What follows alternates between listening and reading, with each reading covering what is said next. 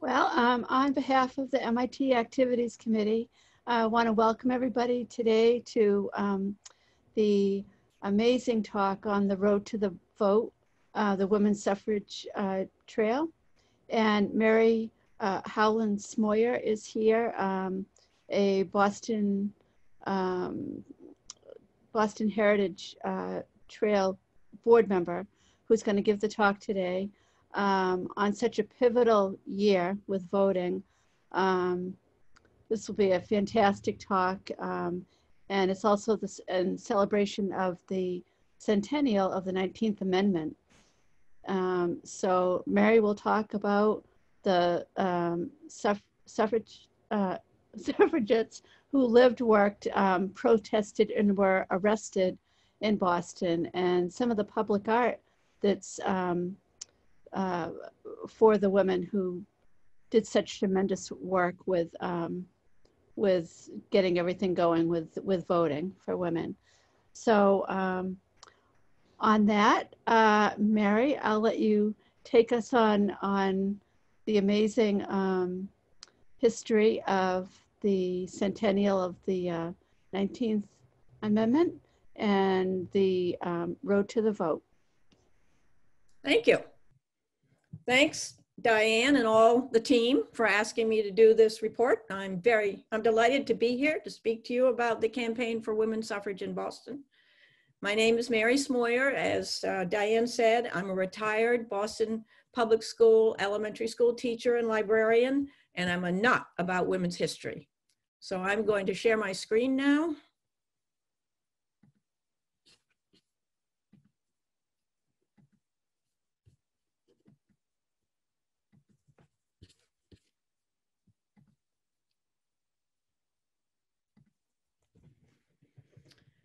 So, like many of you perhaps, I did not learn much about women's history in school. I first started to learn about women's history in general and Boston women's history in particular when I joined the board of the Boston Women's Heritage Trail way back in 1989 when it was founded. Our goal is to recover, document, and celebrate women's history. We complement and provide information overlooked by the Freedom Trail, the first and most famous walking trail in our country, as well as the Black Heritage Trail, because those trails do not tell the women's stories.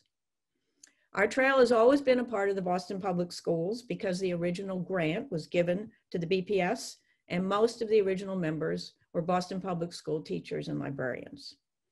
We have been an all-volunteer board, except for the first 2 years when we had a paid director. Today, we're a board of 20 women who give talks and tours, blaze history trails, work on issues such as having more schools named after women. In Boston, there are 125 schools and only 10 are named after women. We collaborate on public art honoring women, and we promote women's history in general.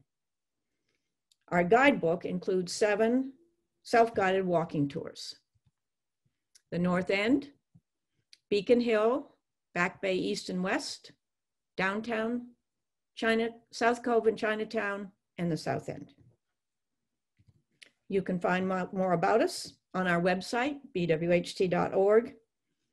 This is our website. Notice in the middle, it says walk in the suffragist shoes. You can access the Road to the Vote trail there on our website. You can buy the guidebook if you want in a hard copy on our website, or you can access the trails here on the website, self-guided trails. You can print them up, or you can just follow along with your phone and walk around Boston with them. The website also includes 2 additional trails besides the guidebook, besides the ones in the guidebook. The Ladies Walk, based on the Boston Women's Memorial statue that we'll find out more about later, and the Jamaica Plain Trail. And we also have, for your enjoyment, some student design trails.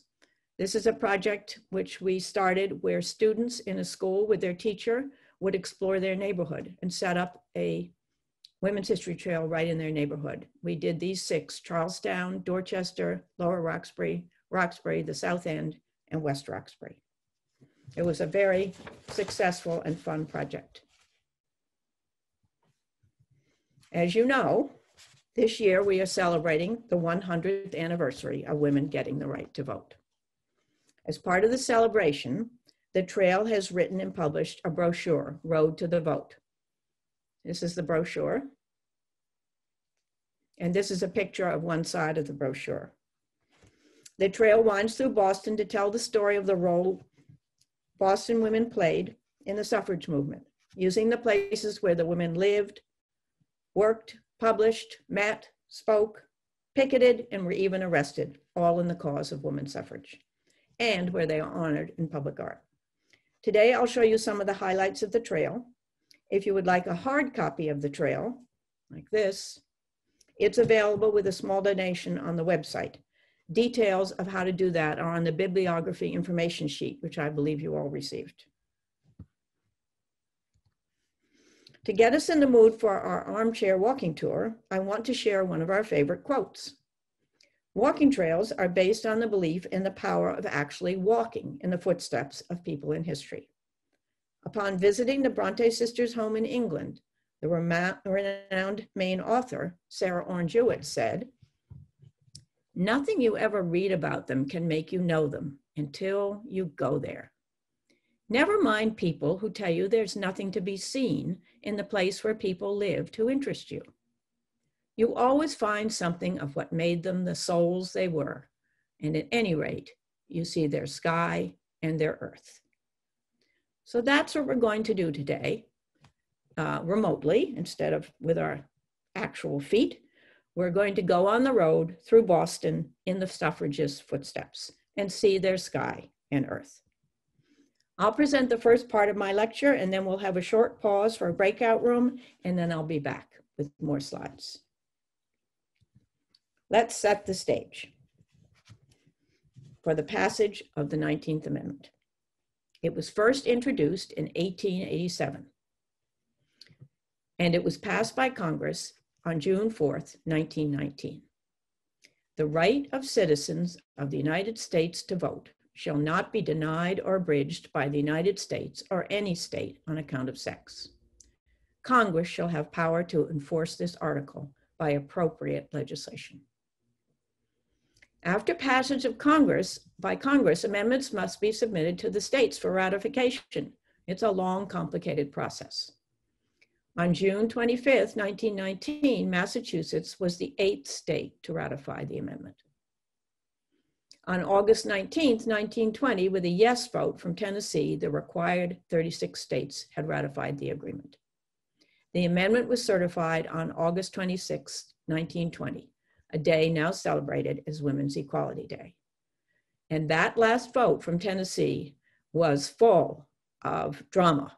And if you want to read more about it, there's a book on the bibliography that tells the whole 2-month lead up to that vote and the excitement before and after it. On this slide, you see the 19th Amendment flag with the 36 stars, one each for the 36 needed for ratification. Each time a state ratified, the National Women's Party would sew a new star onto their flag. There are several versions of what the colors of the American suffrage movement mean. The National Women's Party said, quote, "Purple is the color of loyalty, constancy to purpose, unswerving steadfastness to the cause. White, the emblem of purity, symbolized the quality of our purpose. And gold, the color of light and life, is as the torch that guides our purpose, pure and unswerving." So purple for loyalty and constancy, white for purity, and gold for the color of light and life. Here is the front page of the Boston Daily Globe announcing the good news. Women's suffrage wins as Tennessee ratifies. And you can see by the smaller headline that it is still not quite certain even after that vote. Close vote of 50 to 46 in the House may still be upset upon reconsideration. Aunties also planning to assail legality of action under the Tennessee Constitution. Great demonstration follows, unexpected roll call.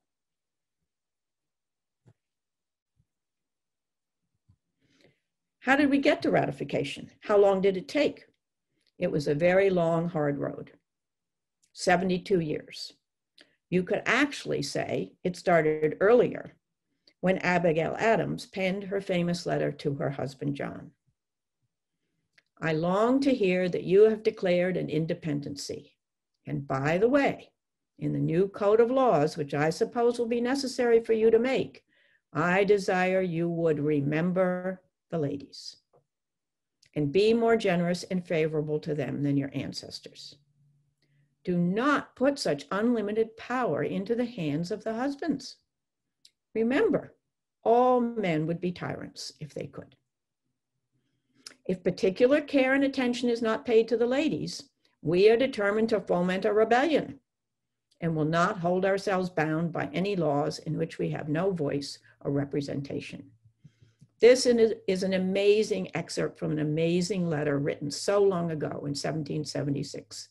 And Remember the Ladies is one of the clarion calls of the women's movement. Remember the ladies. We always look back to Abigail Adams.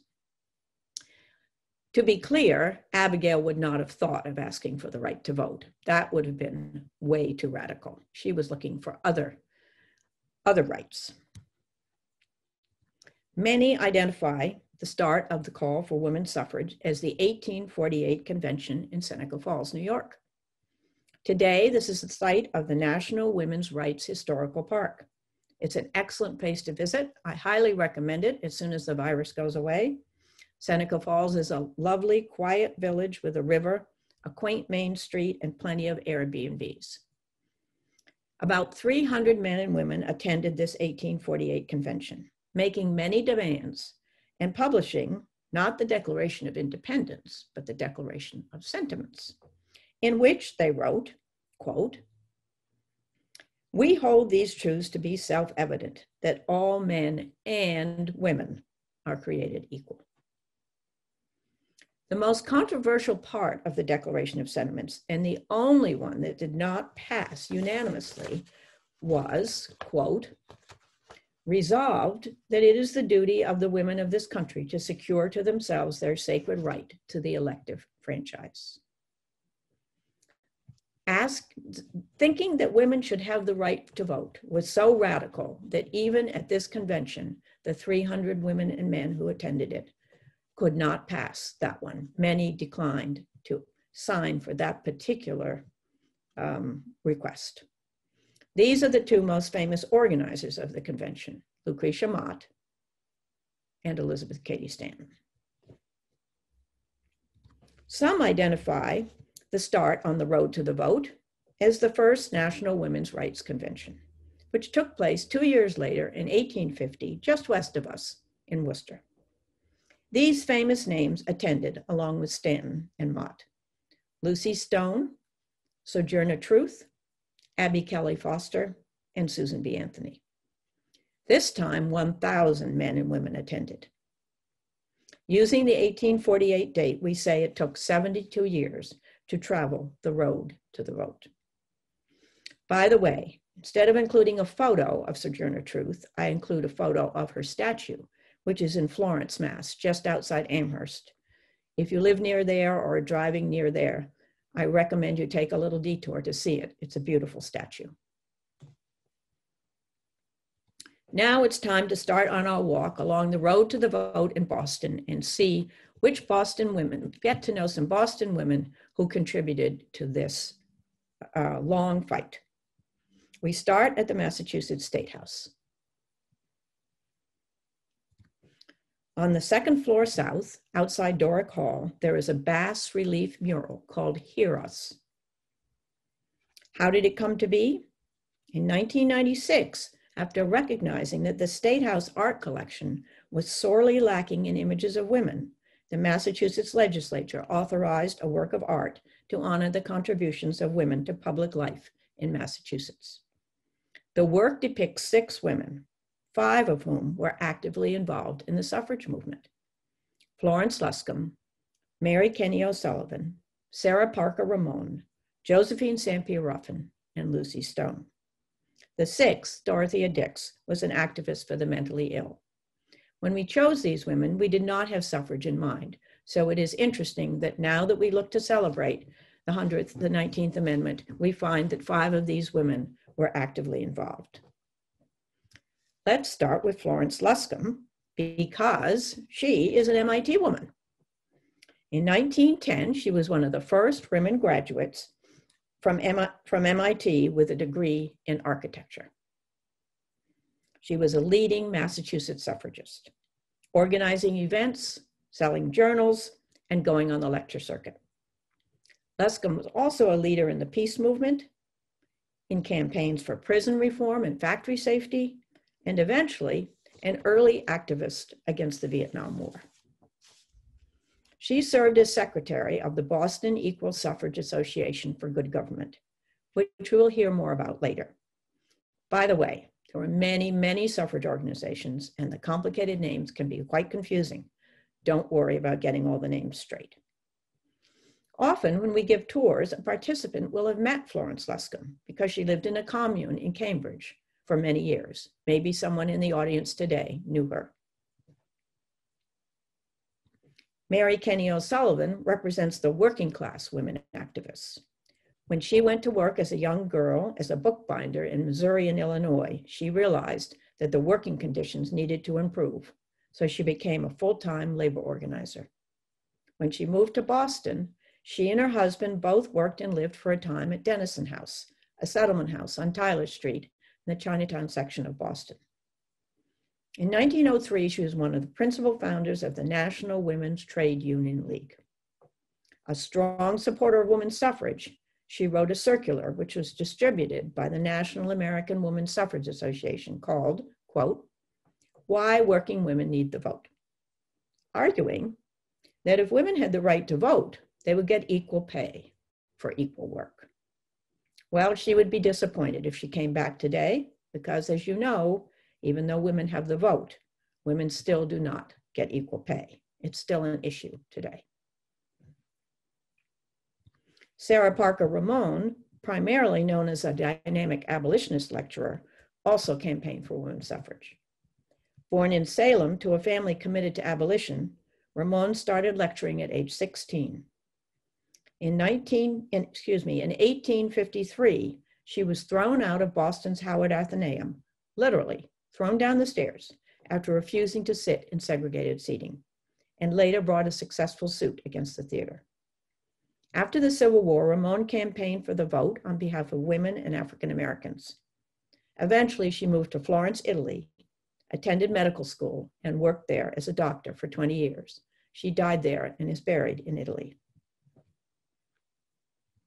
I will tell you more about the other 2 suffragists in the mural, Lucy Stone and Josephine St. Pierre Ruffin, in a few minutes. But let me just say that they are the leaders. Josephine Ruffin of the African American Women's Club movement and a leading suffragist, and Lucy Stone, the leading suffragist in New England and a national name in the suffrage fight.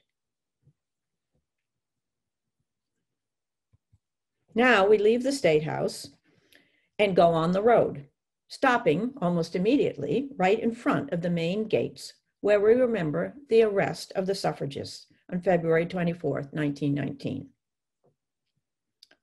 President Woodrow Wilson had arrived in Boston by ship on February 23rd on his return from the Paris Peace Conference at the end of World War I. The city of Boston planned a huge parade to welcome him. Although President Wilson had come out in favor of the vote for women, people working for women's suffrage thought he was not doing enough to convince members of Congress to make it happen. Here in the slide, you see members of the National Women's Party picketing in front of the viewing stand at the State House where the parade would pass. "Mr. President, you said to the United States Senate on September 30th, we shall not only be distrusted, but shall deserve to be distrusted if we do not enfranchise women. You alone can remove this distrust now by securing the 1 vote needed to pass the suffrage amendment before March 4th. The police arrived, warning the picketing women to leave. When they refused, 19 women were arrested for loitering, even though hundreds of other people were there to watch the parade, and taken to jail. During the 72-year suffrage campaign, approximately 500 women were arrested across the country, but only 168 were jailed, and only 2 cities put them in jail, Washington, D.C. and Boston. One of the women arrested was Betty Graham Swing. She worked full-time for the National Women's Party from 1917 to 1920. She was primarily a national organizer, traveling all over the United States to build grassroots support for the suffrage amendment. She first picketed the White House on November 10, 1917, and experienced the Occoquan Workhouse Night of Terror. On November 14, 1917, the prison warden ordered the guards to terrorize the suffragists. Most were beaten, some to unconsciousness.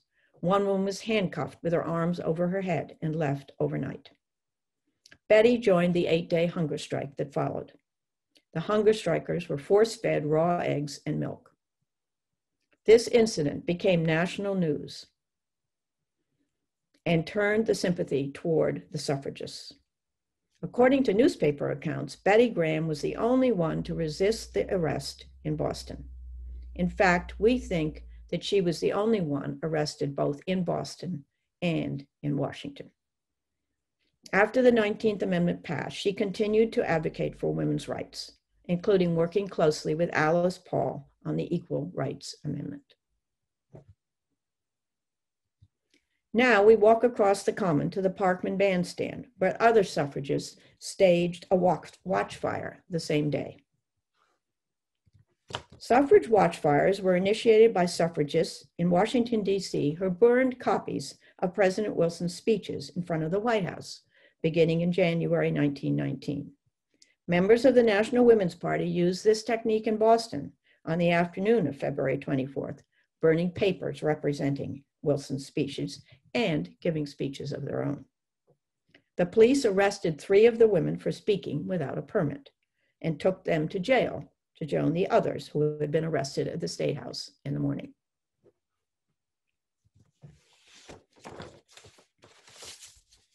We continue on the road of the arrested suffragists to what is today the John Adams Courthouse. In 1919, the Women's Detention Center of the city of Boston was in the basement of the courthouse, then called the Pemberton Square Courthouse. This is where the women arrested for picketing and burning watchfires were taken after their arrest. They were held here overnight until they were brought to court the next morning. After their conviction, the women were taken down Cambridge Street to the Charles Street Jail, which was on Charles Street, near MGH, the Massachusetts General Hospital. As you may know, the jail is now the Liberty Hotel.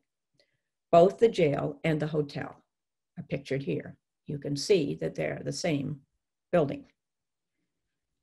Of the 19 suffragists arrested on February 24th, one very young woman had her case continued and later dismissed, and one was acquitted. The rest were convicted and given the choice of paying a $5 fine or spending 8 days in jail. 4 women paid the fine, but the remaining 13 refused and were taken to this jail to serve their sentences. To publicize the suffragist arrests in Washington, D.C., the National Women's Party organized a prison special, a chartered train tour, nicknamed the Democracy Limited. The train started in February 19 from Washington, D.C., and traveled throughout much of the United States.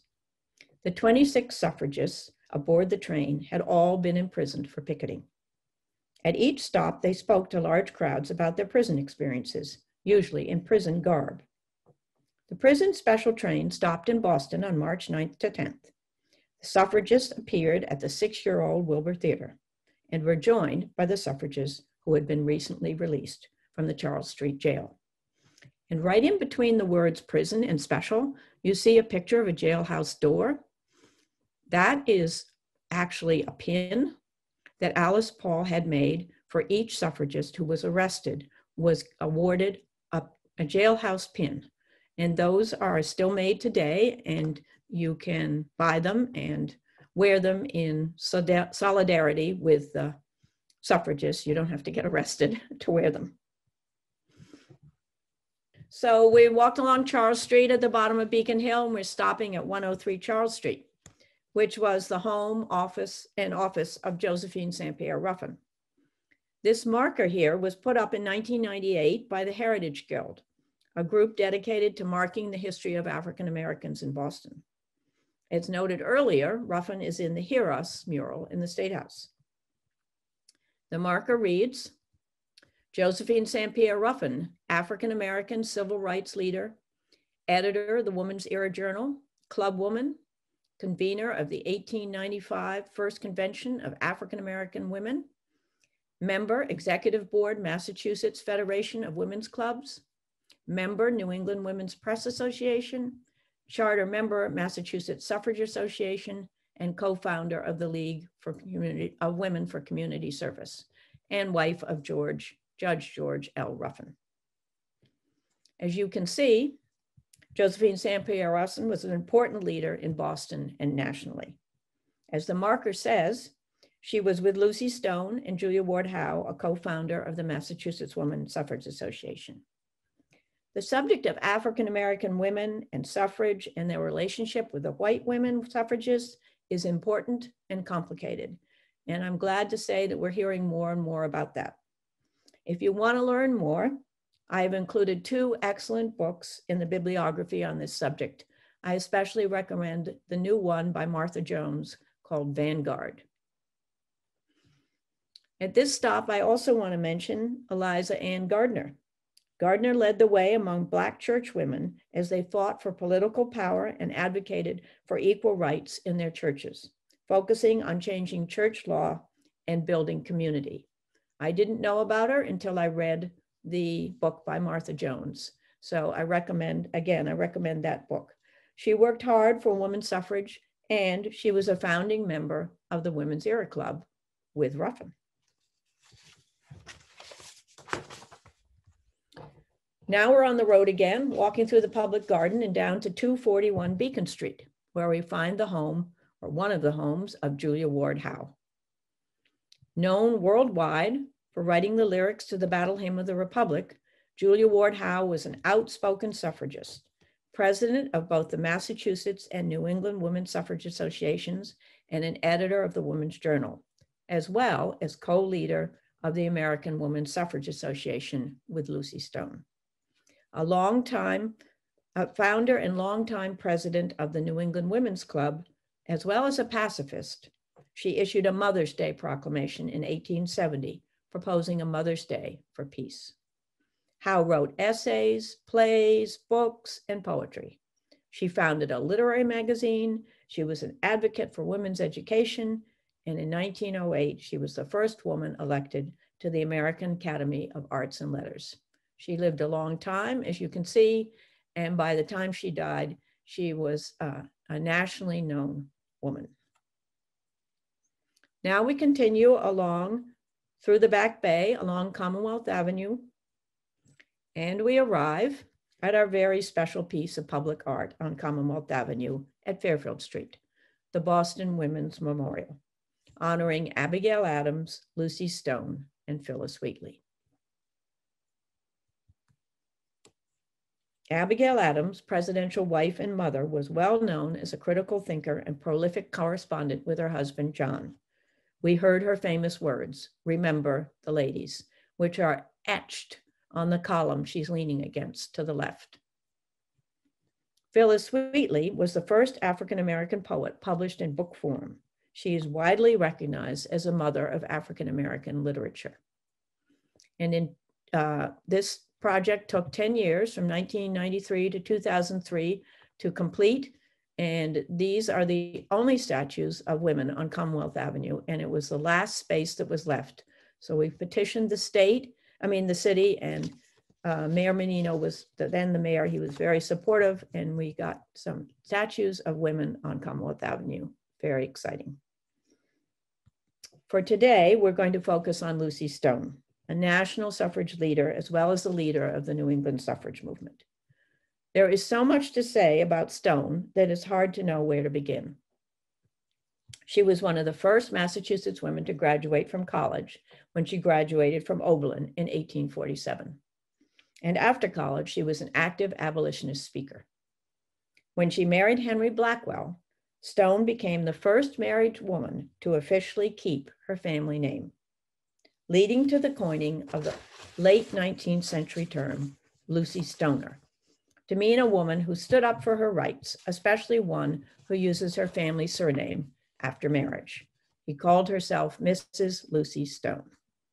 I imagine some of you are Lucy Stoners. If we had more time, we could take a breakout room and see. But unlike Stone, you can vote. She could not register to vote in local elections unless she used her husband's name, which she refused to do, and she did not live long enough to vote in national elections.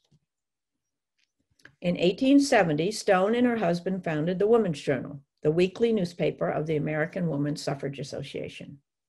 The Woman's Journal was the most widely distributed and influential suffrage paper in the country. By 1915, it had 27,000 subscribers in 48 states and 39 countries, and it did not miss an issue for nearly 5 decades. Notice our MIT woman, Florence Luscombe, is pictured here, selling the Woman's Journal. Stone petitioned the Massachusetts legislature annually for women's suffrage. In 1879, she testified, quote, "In this very State House, how often have women looked down from the gallery while our lawmakers voted down our rights and heard them say, 'Half an hour is time enough to waste on it,' and then turn eagerly to consider such a question as what shall be the size of a barrel of cranberries, taking plenty of time to consider that." End quote. Stone helped organize the first National Women's Rights Convention in Worcester, which we mentioned earlier, and founded the American Women's Suffrage Association in 1869. She was called the Morning Star of the women's rights movement. And in death, she was also a trailblazer. She was the first person cremated in New England. That cremation took place in Forest Hill Cemetery. She is in the #1 urn in the crematorium, and the chapel there is named in her honor. Lucy Stone is honored with 4 pieces of public art in Boston. We have seen Hear Us in the State House and the Boston Women's Memorial. She is also honored at Faneuil Hall, where she organized the New England Women's Tea Party in 1873 on the 100th anniversary of the Boston Tea Party, calling for the same thing that was called for at the Boston Tea Party: no taxation without representation. She withheld her taxes when she lived in New Jersey, and the sheriffs came and sold off her furniture at auction. She was always an activist.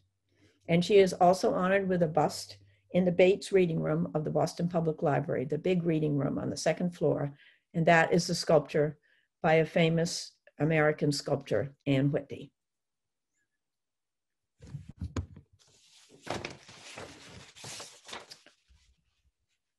Stone is often overlooked in the national suffrage story. One reason is that she was very modest and preferred working behind the scenes. Another is that she had a major falling out with Elizabeth Cady Stanton and Susan B. Anthony over whether to support the 15th Amendment, which gave Black men the right to vote. Stone supported the amendment. Anthony and Stanton did not. And they wrote the first history of the suffrage movement. And when they did, they left Stone out. They also left out the story of the African-American suffragists. Which brings us, by the way, speaking of Anthony and Stanton, to a new statue which was unveiled in New York City's Central Park in August.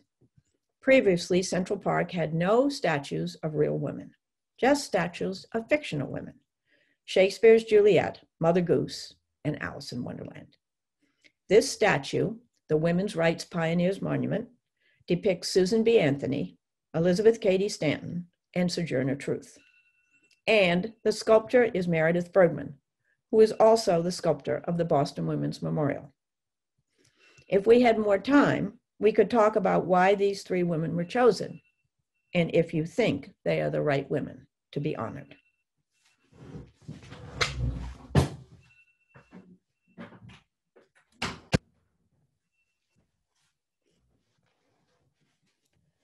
Leaving the Boston Women's Memorial, we walk over Fairfield Street to Boylston Street. This is where the headquarters were of the Massachusetts Association opposed to the further extension of suffrage to women. It was located in the Kensington Building at 687 Boylston Street. Yes, there were many men and many women opposed to women getting the right to vote. Massachusetts, which in 1895 had become the first state to have an anti-suffrage association, was one of the largest organizations of anti-suffragists, had one of the largest organizations of anti-suffragists in the country. By 1915, the anti-suffrage group had 37,000 members. Some women were opposed to suffrage because they believed it would diminish the traditional role of women as homemakers.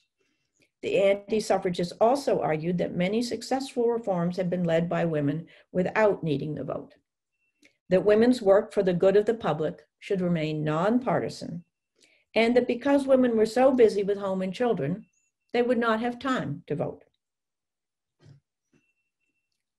Close by, as we walk down Boylston Street, we come to Chauncey Hall at 585 Boylston Street, the home of many pro-suffrage organizations. One of the most important was the Massachusetts Women's Suffrage Association, which we mentioned before, which you can see in the window here. It was formed by Lucy Stone, Henry Blackwell, Julia Ward Howe, Mary Rice Livermore, and others in January 28, 1870. The MWSA was active in educational efforts, presenting petitions to the state legislature, organizing lectures, and coordinating efforts with activities in other states. Mary Rice Livermore was a prolific writer and a longtime suffragist and abolition activist. Boston born and educated, Livermore volunteered with the United States Sanitary Commission during the Civil War. A journalist, after the war, she founded The Agitator, a suffragist newspaper in Chicago. When she moved to Boston, The Agitator merged with the Woman's Journal, where Livermore was an associate editor. Livermore was a tireless lecturer on behalf of suffrage and temperance, who for many years traveled extensively, sometimes speaking as many as 5 times a week for 5 months in a row. Now let's have lunch and join the parade. One of the many suffrage associations at 585 Boylston was BSAG, Boston Equal Suffrage Association for Good Government. They ran a cafe called Sunflower Lunch, right near the present-day City Hall. Here is the really old-fashioned Boston menu, food my grandparents and even my parents used to serve. You may recognize some of the food: corned beef hash, minced lamb on toast, corn fritters, tomato salad, sponge cake, jellied fruit with whipped cream, ginger ale, muffin, or graham bread. And look at the prices. Even with those prices, they could make a profit. Here is the mission on the other side. The Sunflower Lunch is the child of our association. It can pay the rent of our headquarters if it can serve enough guests. It averages 160 guests daily. It needs 40 more guests daily. Will you be the one by making it a point to lunch with us when you are in town? We give a delicious lunch at a low price in attractive surroundings where you will meet friends. Come soon and often, come and bring your friends. This slide makes me homesick for the good old days when we could go out for lunch. And then there were the parades. In anticipation of the passage of a referendum on the Massachusetts ballot on November 2nd, 1915, that would assure women the right to vote in Massachusetts, because there was a campaign nationally for the amendment, but also a state-by-state campaign. Suffragists planned a huge parade. They called it their Victory Parade on October 16th, exactly 105 years ago today. The bluebird shown here was used as a symbol for the Massachusetts Women's Suffrage Association. It was created to support the amendment. July 19th, 1915 was declared Suffrage Bluebird Day, and approximately 100,000 tin bluebirds were mounted on poles in buildings and other sites around the state. The parade involved over 8,000 male and female marchers of all ages and from all walks of life. Over 200,000 people watched the parade as it wound through the Back Bay to the State House and back to the South End. Anti-suffragists were also part of the crowd, releasing red balloons and distributing red roses as symbols of their opposition. Unfortunately, and ironically, since it was called a victory parade, the referendum did not pass. It was defeated by the voters, who of course were all male, by a huge margin. Only 35% voted yes. Here for fun is a video showing a float with marchers in the 2009 Rose Bowl parade.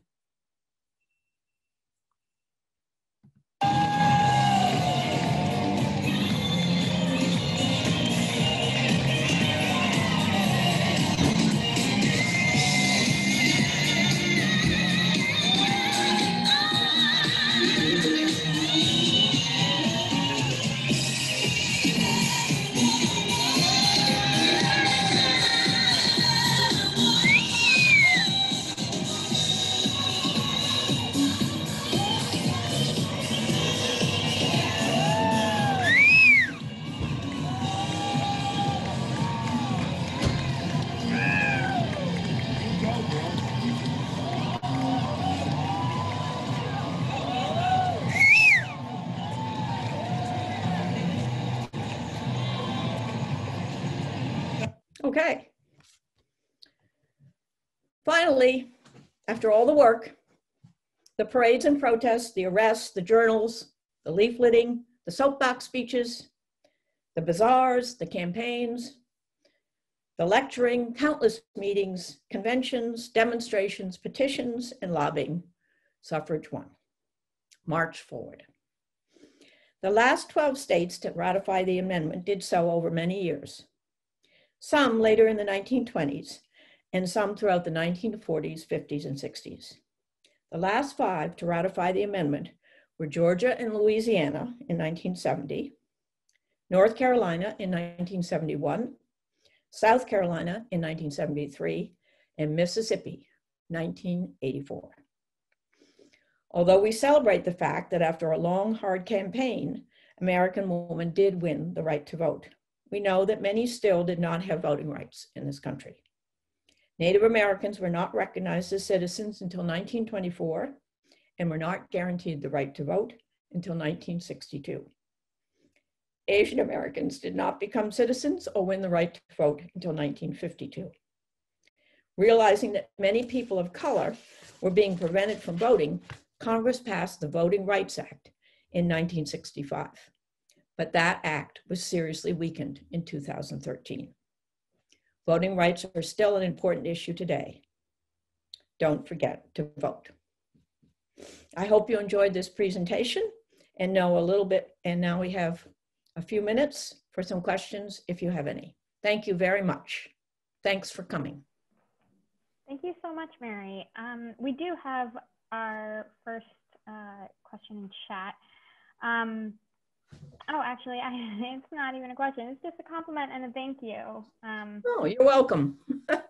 Farzana says that they learned a lot and are looking forward to taking their 15-year-old daughter on the Women's Heritage Trail. Oh, good. Great. Just a reminder, if anyone does have any questions, you can go ahead. If you'd like, you're welcome to either raise your hand and unmute yourself, or you can type it right in the chat and we can read it out on your behalf. Did everybody get the bibliography? And I have my email at the bottom if somebody has questions later or wants to reach out to me. Yeah, we can definitely, I'm not sure if that was sent out in our reminder email. Yeah, the bibliography was sent out, Mary? Yes?